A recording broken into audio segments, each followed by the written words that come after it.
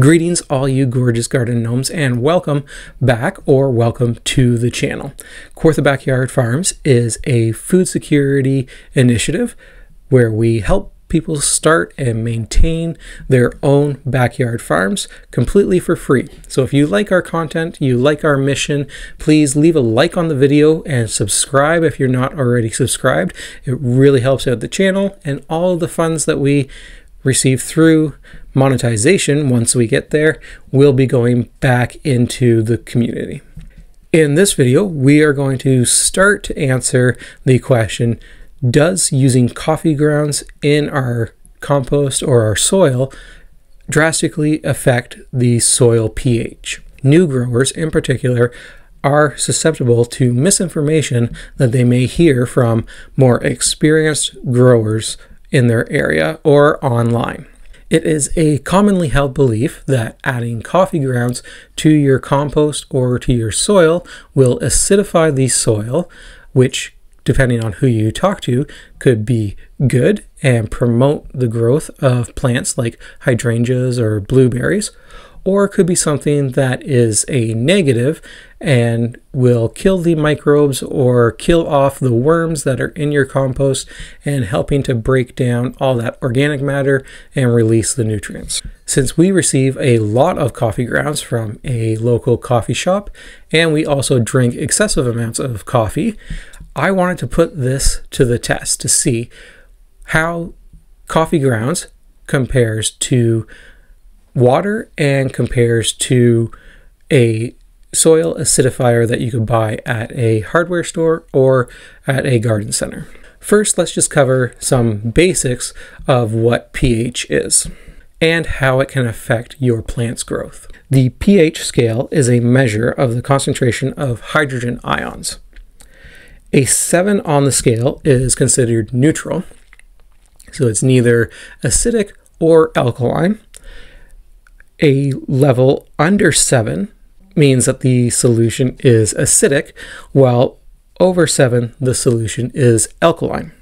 The calculation of pH uses a negative logarithmic scale, so the difference between the concentration of hydrogen from a 7 to 6 on the scale is 10 times. For most nutrients, adequate absorption for plant growth occurs around neutral or slightly acidic pH. For instance, the macronutrients nitrogen, phosphorus, and potassium, but also micronutrients like sulfur, calcium, and magnesium are all absorbed well at neutral or slightly acidic levels. While on the other hand, micronutrients like iron, manganese, boron, copper, and zinc are absorbed better at lower pHs. The type of crop that one is trying to grow is also a major factor in the interaction of pH and plant growth. For example, blueberries are a crop that are known for preferring more acidic soils, and in fact, their preferred soil pH range tends to be between 5.5 and 6.5. This study found that a pH of 6.5 was actually the threshold or the upper limit of pH where blueberries grew best. Many flowers also like more alkaline soils, such as black-eyed Susans, delphinium, foxgloves, goldenrod, and lavender, just to name a few. Hydrangeas are a plant that grow in a range of pH levels and can give an indication of where our soil pH is at.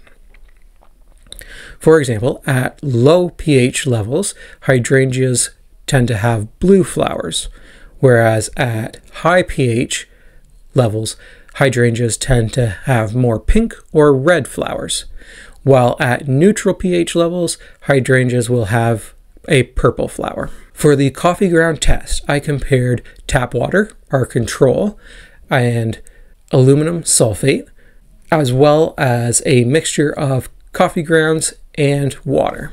The pH of the water was as expected and came out as 7. The pH of the aluminum sulphate mixture was at 5.6. Aluminum sulphate is a readily available soil acidifier that, again, you can purchase at local hardware stores or garden centers.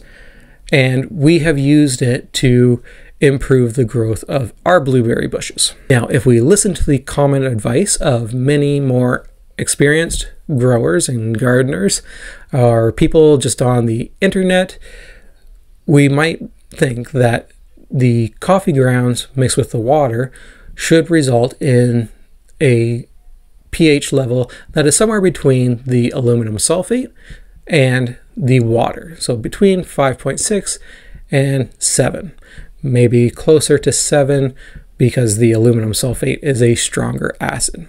However, when we tested this with our pH meter, we found that there was absolutely no difference between the coffee grounds and water mixture with just plain water. They were both at a pH of 7. So the common belief that adding coffee grounds to your soil or your compost will drastically affect the pH of that substance is unfounded.